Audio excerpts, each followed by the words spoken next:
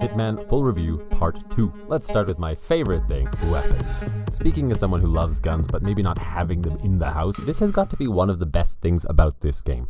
I especially enjoyed the attention to detail regarding the sniper rifles. If you're taking an especially long shot, you'll notice that you can see the crosshairs move as your character breathes.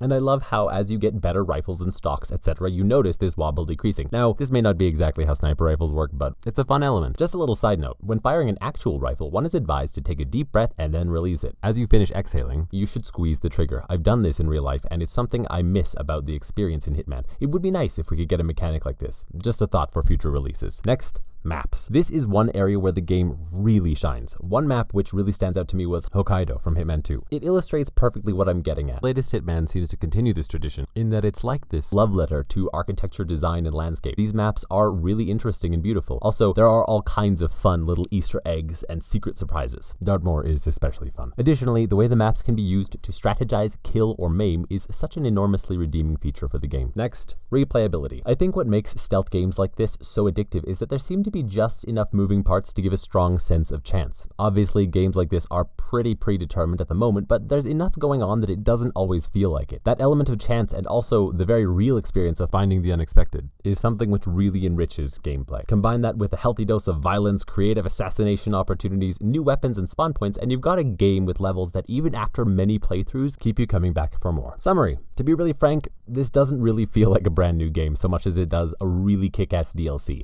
One which I am greatly enjoying. Having said that, when it comes down to the question, should I purchase this game for Switch, I think I'd have to say yes. If you like stealth/assassination games, then this is absolutely for you and you will enjoy it. Recommended though, get a good internet connection.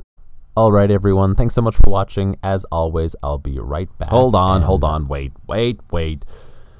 Hi, I'm Editing Ben. And I've played the game a lot more than Video Review Ben has, and to be honest, I think I need to revise my opinion. The dropped connections in this game are a lot more prevalent than I thought they were, and I would have been okay with forgiving that if it had just been my connection. But it turns out that this is happening to a lot of people. After doing a little digging, it seems to be happening across all consoles, and that is pretty frustrating. It also means that regardless of where you are or what your internet speed is, IOI Games is really not giving their customers the servers that they deserve, and that's just frustrating and shitty. So ultimately, I'm gonna say don't buy this game. Frankly, it's hard enough to play on weekends, and if you bought this game, there probably wouldn't be space enough for you on the servers anyway. They're selling a game for a very AAA price, and frankly, that deserves a AAA service. And if you intend to make a game that requires people to play online, then you better damn well make your servers good. Okay, now I'm going to climb off my soapbox, and as always, thank you for watching, and I'll be right back.